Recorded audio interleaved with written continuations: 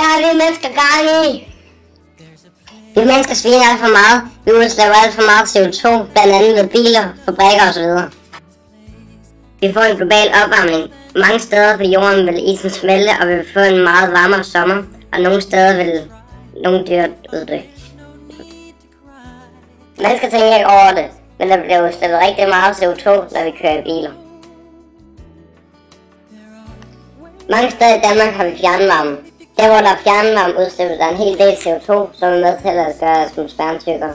Og derfor bliver der varmere, fordi solstrålerne kommer ind på jorden, men de kan ikke komme ud igen. Mange steder i verden, hvor folk fælder træerne og brænder dem. Det er bare ikke godt. Hvad vi mennesker burde gøre? Stort set hele verden vælger at tage sin benzinbil, for eksempel til supermarkedet, men vi burde købe os en elbil.